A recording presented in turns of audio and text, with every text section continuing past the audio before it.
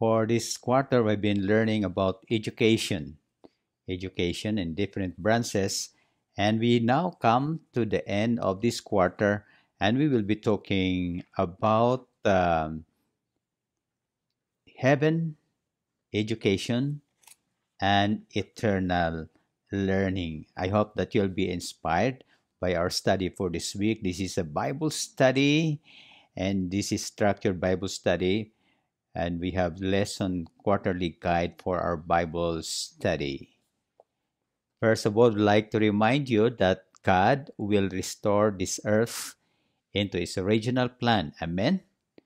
It will be an exciting place because we keep on discovering something beautiful of the whole universe and the character of God. Again, I'd like to repeat, God will restore this earth.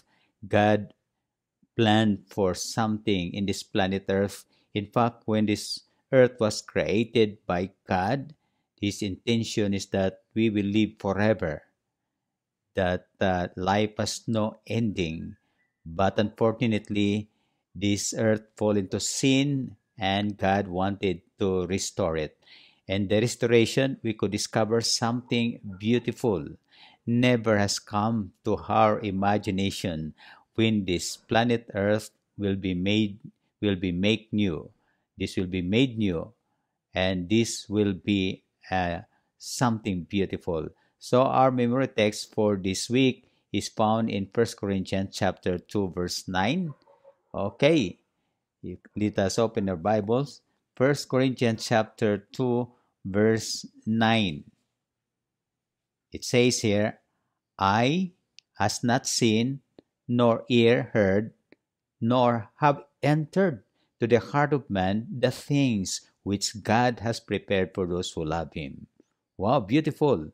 Eye has not seen, nor ear heard, nor have entered into the heart of man the things which God has prepared for those who love him. That is First Corinthians chapter 2 verse 9.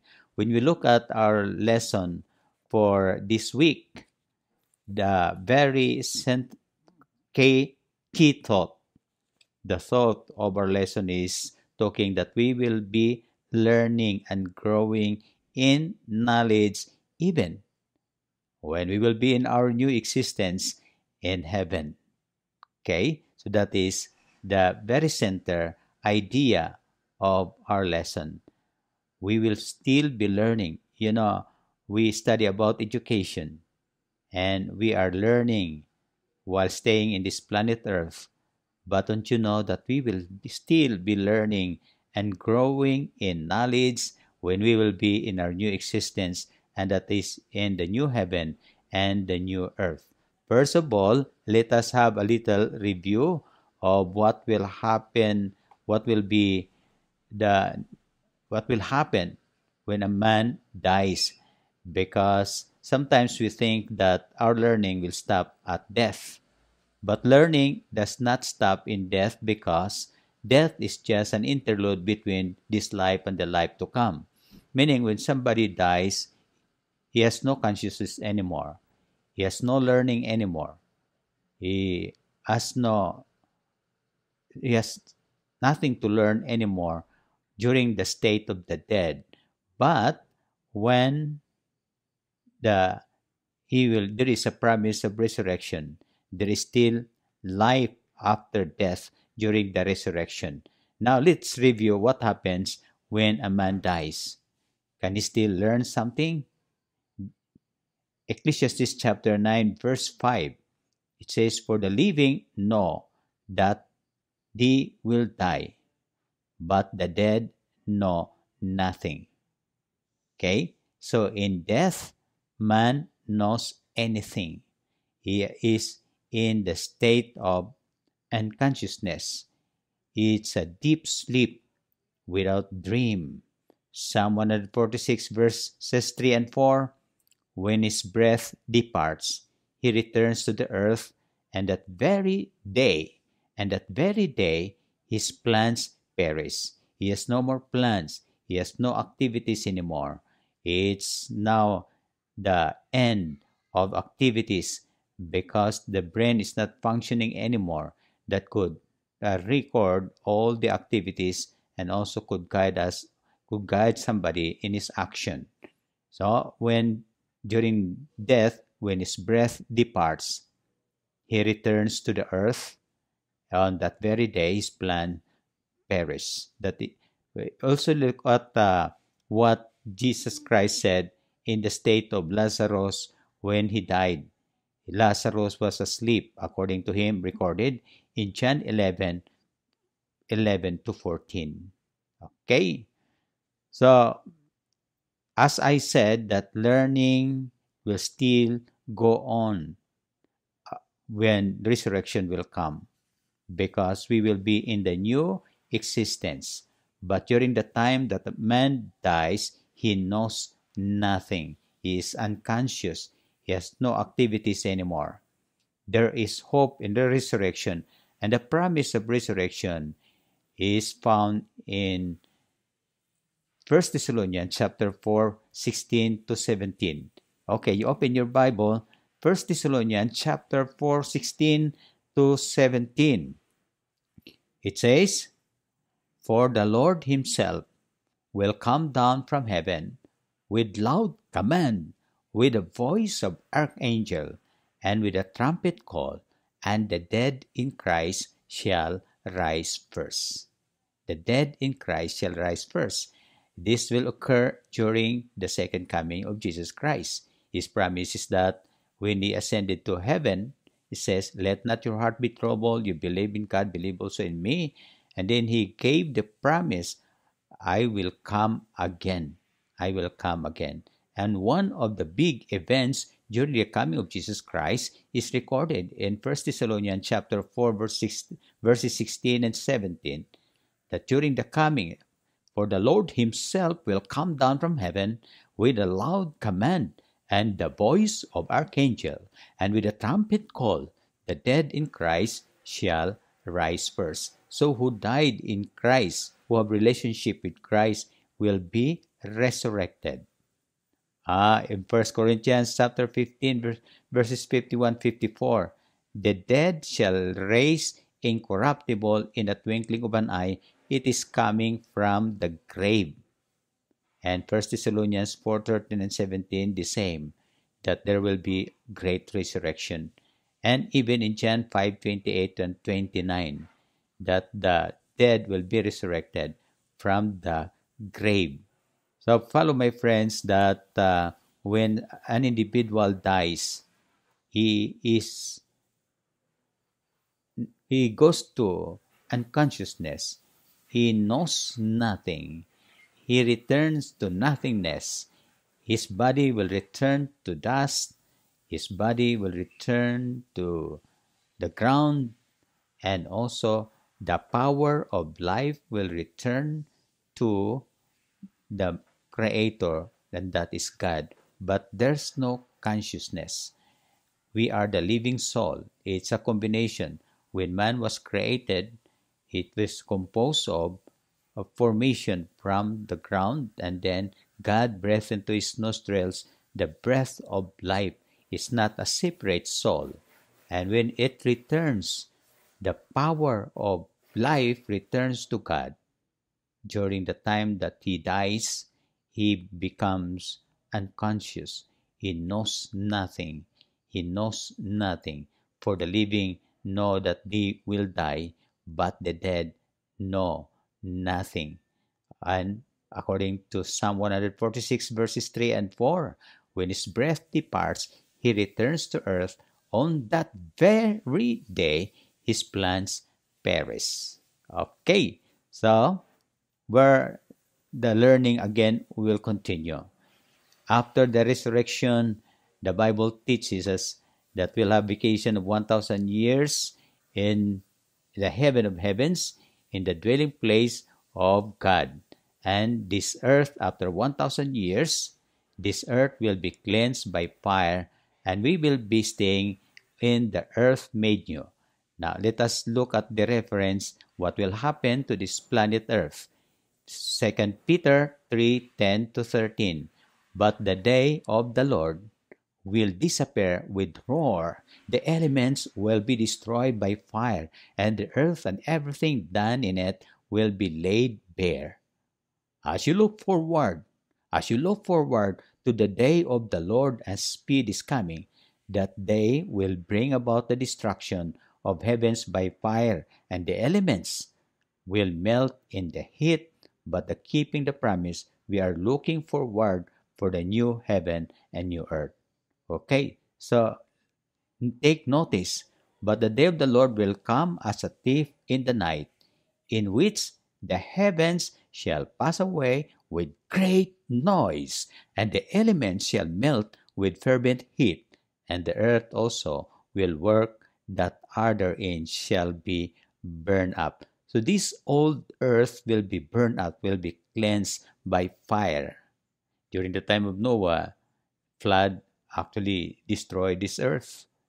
But at the end, this planet Earth will be cleansed by fire. And then, after cleansing by fire, this will be a new earth restored to the original plan of God.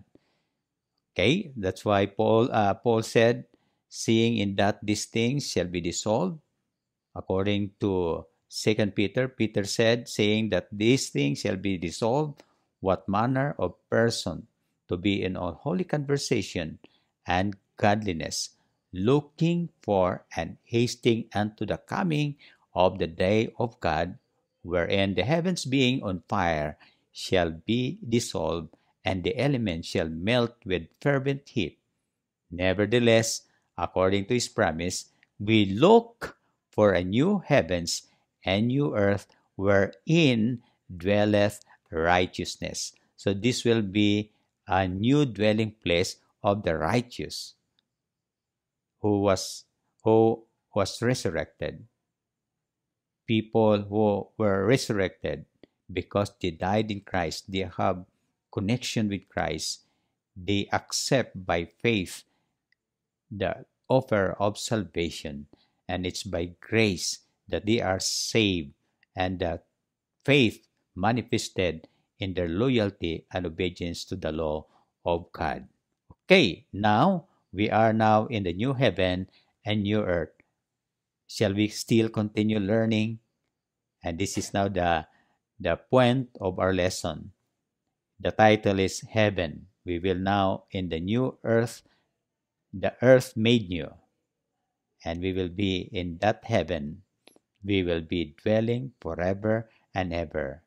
For God so loved the world that he gave his only begotten Son, that whosoever believe in him will not die.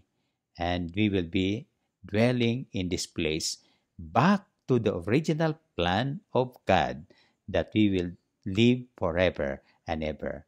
But in that new earth, the new heaven and new earth, we shall still continue on learning. Some people reacted to this. You mean that we'll never die? Oh, what will we do? What are the activities that we'll have in that new earth, in that heaven that God is preparing for us? And they are thinking maybe it's boring. But friends, it's not only as portrayed by some artists that's just playing harp. We have so many activities, and we still continue on learning. We still continue on learning. And that is very important for us to take notice. Okay? 1 Corinthians 13:10-13, it says, For now we see in the mirror darkly, but then face to face. Now I know in part. Now I know in part, but then shall know just as I also am known. Okay, there are many things that we will know when we will be in that heaven. What shall we learn in the new heaven and new earth? That's the question that many are asking. What shall we learn in new earth and new heaven? Meaning our education still continues on in the new earth and the new heaven.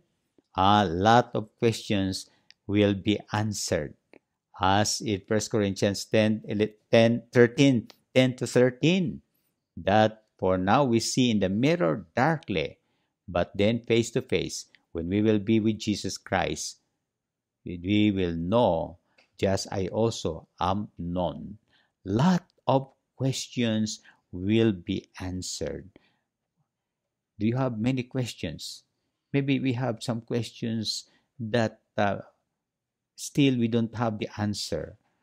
Questions about the natural world, and even scientists, even today, could not really explain all that are happening in this earth. All mysteries that science today can't explain will continue on learning in that new heaven. And also, friends, mysteries of redemption. So many questions about Jesus Christ, who is God but left the splendor of heaven, and we words are short really to explain that great love of Jesus Christ. And during the time that we will be in the new existence, in that earth made new, we will be learning mysteries of redemption. And when we see Jesus Christ, some will be asking, and one shall learn more about Jesus and his great love. We will be learning about the sacrifice of Jesus Christ. And there are some questions about the wound in his palm and also in his feet. And we will be learning and learning. We will be learning about the great love of God, the Godhead. And the question is, how long shall we keep on learning? We will be learning throughout eternity. Throughout eternity. We cannot really fathom. We cannot really understand. Day by day, we'll have something to discover. And so we are excited. It's great excitement to discover any area of education and learning in that heaven, in that new earth that we will be dwelling, friends. We could we could not fathom the greatness of the Lord. And I'd like to quote Great Controversy, page 678, the years of eternity as the roll will bring richer and still more glorious revelation about God and of Christ, as years of eternity as the roll will bring richer and richer and richer knowledge and revelation about God. As knowledge is progressing, so will love and reverence and happiness increase. And the more we learn of God, the greater will be the admiration of God. And there are some people who are asking, are there still that will rebel against God in heaven, in that planet made new, in that earth made new? Is it still possible that they will rebel against God, the same as Lucifer did? And I said, I think as you learn about the character of God, we had been given a chance to understand what is sin. For around 6,000 years, God did not kill right away Lucifer. God let that sin linger for us to understand what is sin. And then when we will be in that new existence, we'll never, never distrust God, because we discover and discover, we learn about the righteousness of God and his character. That will be our learning in that heaven. And what else shall we expect in the school of hereafter? In the school of hereafter. Oh, so many things to learn. I am so excited, my friends, that when we'll be in that planet made new, that we will be discovering many, many things. And what else shall we expect in the school of hereafter? You read Revelation chapter 21. You read the whole chapter, and you will be excited. In fact, and I saw new heaven and new earth, according to verse 1. For the first heaven and the first earth will pass away, and there was no more sea. And I John saw the holy city, the new Jerusalem coming down from God out of heaven, prepared as a bride adorns her husband. And there shall be no more sufferings, no more death, no more, no more pain, no more. So many things that you do not find in heaven. And it will be happiness and it will be peace throughout, because the inhabitants, they are loyal to God and they follow the commandments of God. All our pain, of all suffering, all the things that we struggle with here come from sin, and consequences of sin will be no more. Christ came to undo all that, and he will restore the earth to what God originally intended.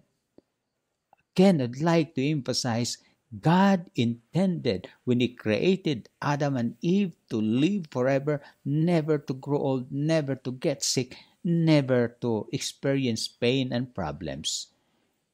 And in that time, God will restore.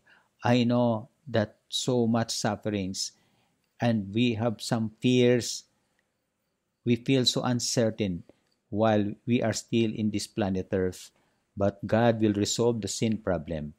Christ came to undo all that, and he will restore the earth to what God originally intended to be before sin entered. And then there, when the veil of all darkens, our vision shall be removed, and our eyes shall behold that world of beauty, of which we can now catch glimpse through the microscope. We are awed when we look at the microscope, especially those who are studying the things that cannot be seen by naked eyes. But when we discover many things, we will be surprised of the greatness and the creative power of God. Our God in heaven, Jesus Christ, who left the heaven and came here to redeem us from our sin. We will be surprised of that decision, and we will be learning and learning and learning as years go by, although will not be measured by number of years. There, according to education page 303, again, I'd like to repeat this because this is beautiful passage. There, when the veil of that of darkens our vision shall be removed, and our eyes shall behold that world of beauty, of which we can now catch glimpses through the microscope. When we look at the glories of heavens, now scan afar off through the microscope, we will be amazed. I'd like to challenge you. Look at the beautiful heavens during the cloudless night, and you look at the number of stars. The heaven declare the glory of God. The heavens declare the glory of God, and the permanent surety is handiwork. What's more, we discover in our learning, in our new existence, in that heaven made new. Beautiful. Are you excited? To summarize our lesson, to have a really mental picture of what we are studying for this week. Our summary is that our education here is just beginning. We go to elementary, to kinder, elementary, college, masteral, doctorate. It's just an ongoing. No, it does not mean that when you graduate in the formal education, you don't need to learn anymore. Learning is ongoing. It's learning is the education that we have here is just a beginning. In fact, the best thing education that you learn here is just a dot compared with the education and learning in the new existence beginning the second coming of Jesus Christ during the resurrection time, especially those who died in the Lord, and then continue on when we dwell forever in the earth made new. So I'd like to read the summary. Our education here is just a beginning and just a little dot compare with the education and learning in the new existence, beginning the second coming of Jesus Christ and continue on when we dwell forever in the earth made new. We will be dwelling, we will be learning and learning forever. And that will be so exciting activities. Let's now come to the practical application of our lesson. It is not just mere study, but we should apply this in our practical life, in our spiritual journey. Number one, there are only two options to choose, friends, and that is eternity in heaven or final death. Two options to choose in your journey. It's eternity in heaven, continue on the education, continue on learning, and we will be excited going there in that heaven. Or you don't believe, you don't follow Jesus Christ, you don't accept Jesus Christ, and you go to final death. Two options. My question is, which one will you choose? We are just having the glimpse of heaven in the new existence when Jesus comes. I hope that you feel so excited. And the question for us, which one will you choose? Arrange your activities, arrange your priorities in the choice that you make. And I hope that you make a choice to be in heaven when Jesus comes. Which one will you choose? Number two, for us to remember, is the education that you are pursuing helps you prepare for heaven. I would like to talk to parents. Are you interested for the education of your children? And the question is that only preparing them for their career and has a limit for 70 or 80 or 90 years? Are you just interested for something at that limit? Or the education that you pursue helps you prepare for heaven? And you are interested not only that your children will have a career in this planet Earth and earn money and earn livelihood and have beautiful uh, houses or may have cars. Are you interested for that? I hope that is that not only that uh, point of interest is the education that you're pursuing, especially for your children, help you prepare for heaven. What are the things that you are excited to learn when we will be an earth made new? Think about that. So many descriptions in our lesson of our about the new heaven and the new earth. What are the things? What are the things that you are excited to learn when we will be in the earth made new? In heaven, there are many things, but personally, I want to converse with Jesus Christ.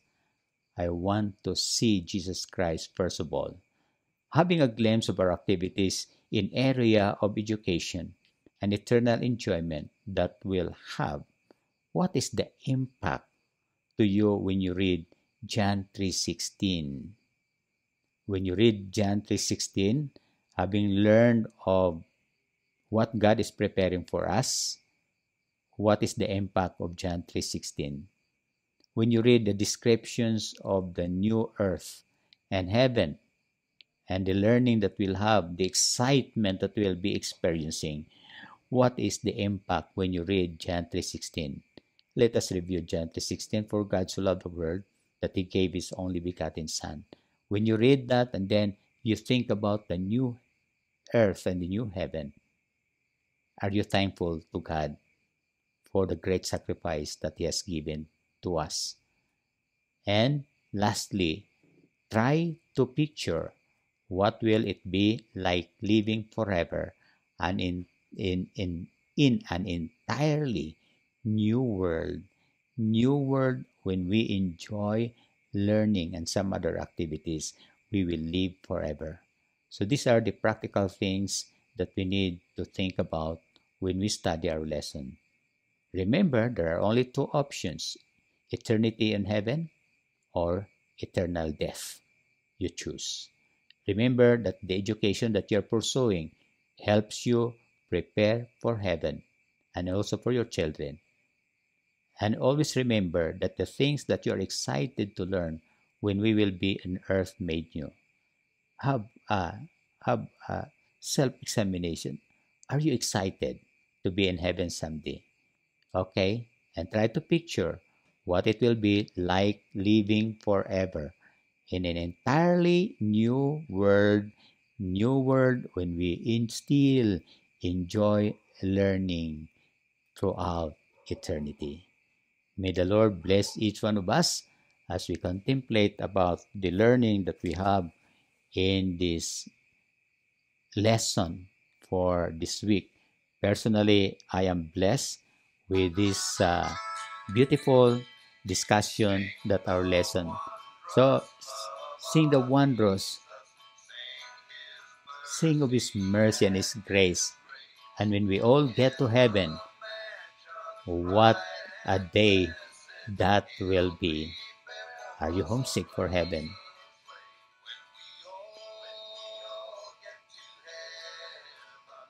Shall we bow our heads for prayer? Father God, we long to be in heaven.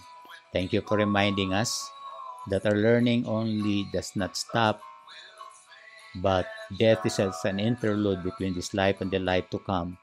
We will still be learning throughout eternity. We will be with you. And it's so exciting thing. So help us, O Lord, to choose to be with you in that heaven that you are preparing for us. May the Lord God bless each one of us today. In Jesus' name we pray. Amen.